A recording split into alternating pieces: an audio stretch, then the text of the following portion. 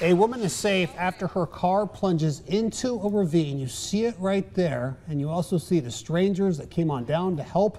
The video showing the moments before EMS arrived on scene. Incredibly, the driver walked away and didn't appear to have any injuries. Savannah Kelly speaking with one of the men who helped rescue that driver. Savannah, what made him decide to step in and help? Well, he said he didn't really think about it. He just jumped into action. He thought the driver must have been injured, although she did not appear to be. And he said his only thought was to find a way to get her out of the car. When I saw it happen, it was just like I blinked and it was over. Sharteria Williams was driving down Jackson Bluff Road yesterday when she saw a car veer off into a ravine.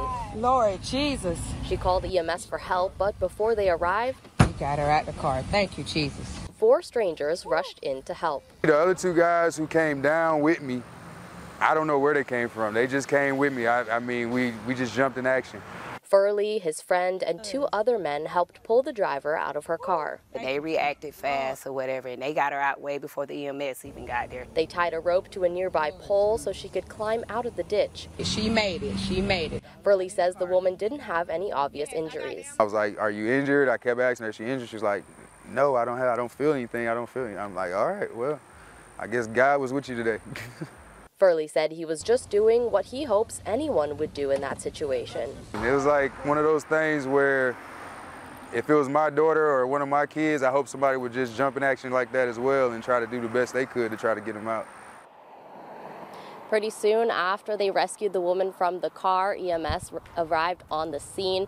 Furley and Williams both said everything happened so fast that they didn't get the chance to get the driver's name before it was all over. Live in Tallahassee, Savannah Kelly, WCTV Eyewitness News. You know, Savannah, lots of times is what somebody does when they don't have time to think about it that really defines who they are. And that gentleman, a hero, and teamwork at its finest there. Thank you.